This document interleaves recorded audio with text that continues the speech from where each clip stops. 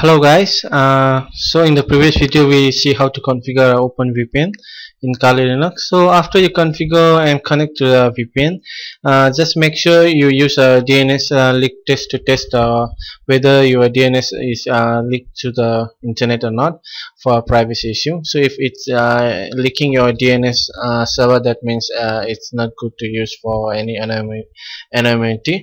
So let's just go and test our DNS leak test.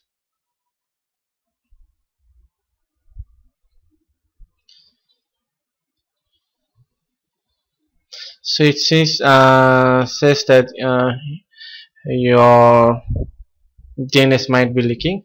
So it's saying that your IP address is this one, and so you can do a test over here and see whether if your DNS is leaking any. So it's showing a lot of DNS. Look like your DNS might be leaking. So in this way you can take care of your privacy and see whether you are completely anonymous in internet or not. So this is how you test your DNS leak test. Thank you for watching.